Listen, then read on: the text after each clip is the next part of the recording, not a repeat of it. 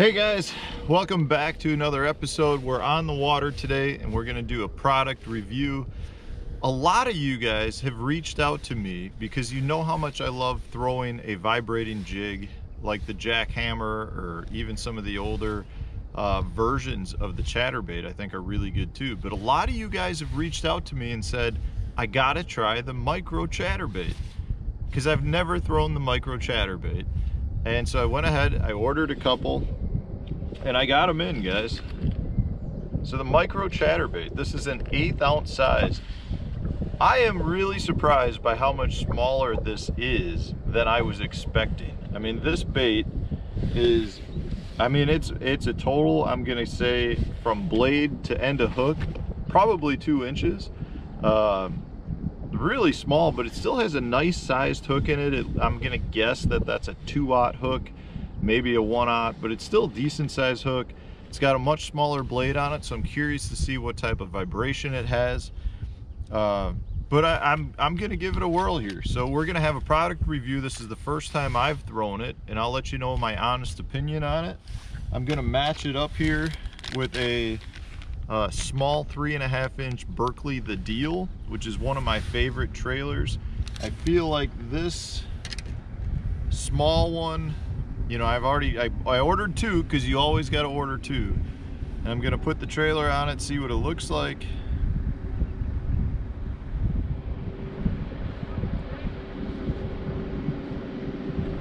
I mean, that's a nice small compact size bait.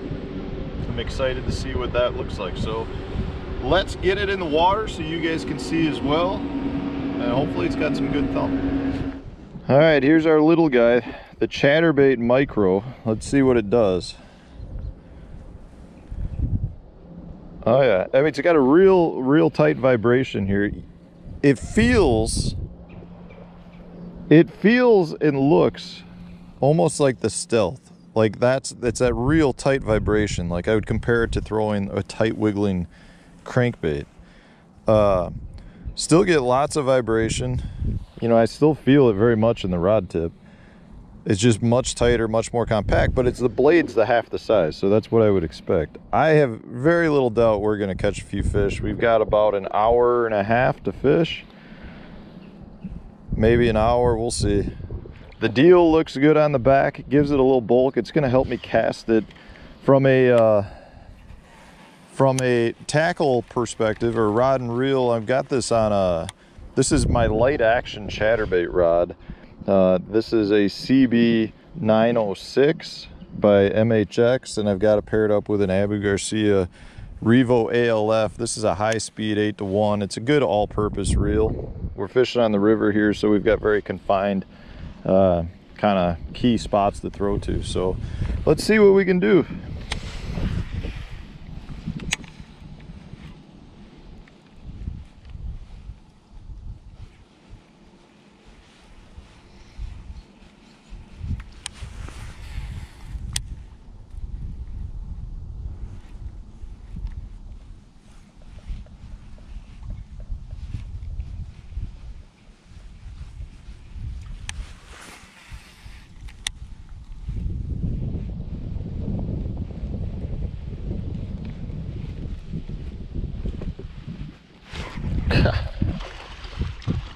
Like my third cast.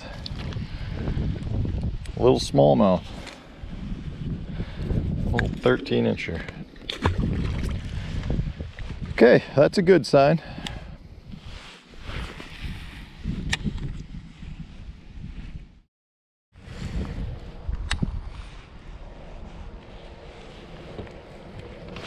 Oh, God.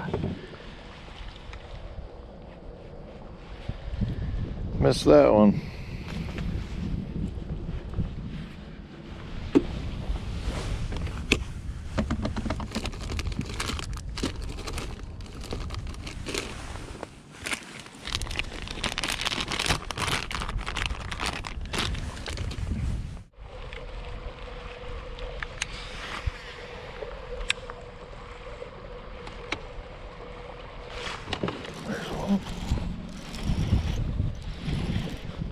What do we got?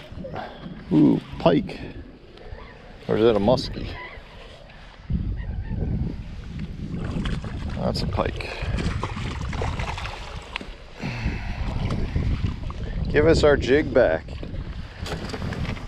All right, that thing is gone.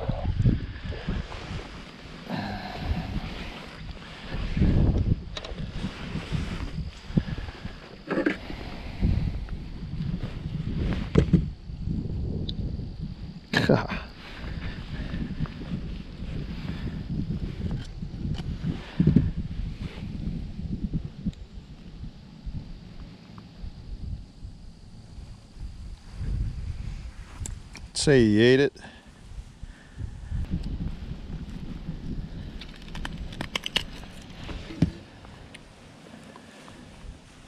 That is a long, skinny pike.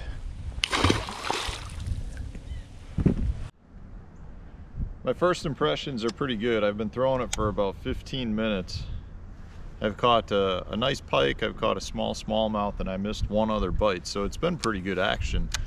The bait really moves good. I really like the vibration on it.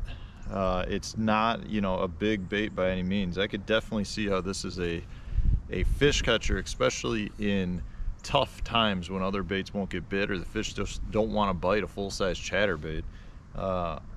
I'm really impressed so far, but it's only been 15 minutes, so let's get back to it.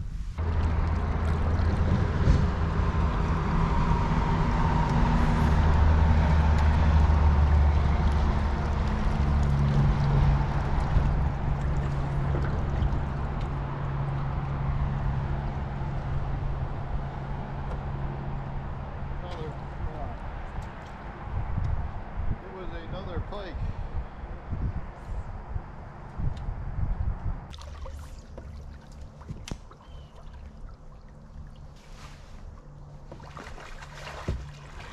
Okay.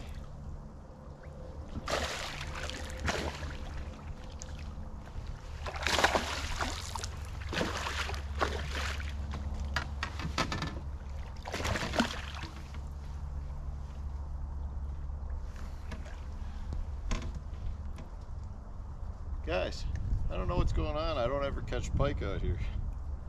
Something about the bait, apparently.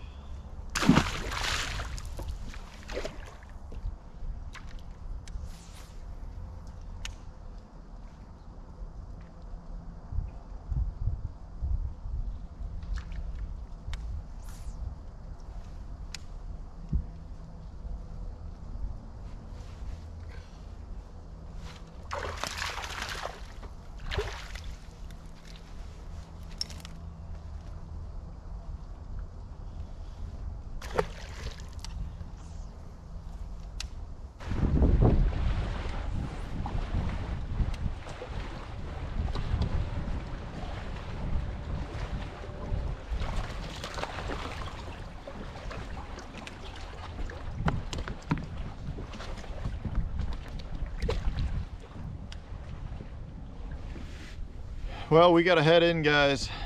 The micro chatterbait, you can see it's been pretty beaten up, missing strands, but it held up well. You know, I caught several pike, I missed several pike, I caught several bass, I missed a couple bass, I missed a walleye too. So we've been out for an hour and 20 minutes. I gotta head in. I gotta tell you though, that's a lot of bites for this time of year up here right now. It was generating a lot of bites. I haven't caught that many pike all year that I saw today on the river. There are not a lot of them out here. So something about this bait, it's probably that blade. One thing I would like to see on this bait is a keeper. There's no keeper on here, which would be really nice. You can see how torn up the deal is. So I'd like to see a keeper, and I'd like to see it offered in some better colors. You know, some solid colored blades as well. Just black blade would be fine, or a green pumpkin. I think that would work really well. But I got a ton of bites. I think the one thing I'll also say with this bait is because it's so light, it does ride high, so it's hard to fish it deeper. So I would like to see it a heavier size as well. And I don't think they make them. I think this is the heaviest one they make in this micro size. But I really think there's something here, and I could see this being a killer bait in the spring. I could see it being a killer pond bait when you're trying to fish over like that weed that's at the bottom. I think there's a pretty good a couple of pretty good applications I could see this being in. I will definitely be purchasing more and keeping them in my tackle box as a time, you know, when I feel like I might need to go smaller to generate more bites. So I hope it was helpful, guys. I'm impressed by it. There's a couple things I'd like to see done to it, but overall I'm really impressed by it, and I do think there's a place in your tackle box for this bait. And the Berkeley deal was a great trailer on here just because it added that bulk that allowed me to cast it really well and skip it up under trees, because it did skip well. It amazingly is very weedless. For being an open hook, I think it's such a compact design that that blade keeps the hook away from getting hung up on the logs. I've been throwing it into really tight things and it was very weedless, which surprised me. So overall, guys, I'm impressed. I hope this helped you. If it did, hit that like button. Stay tuned, more tips and tricks coming out tomorrow.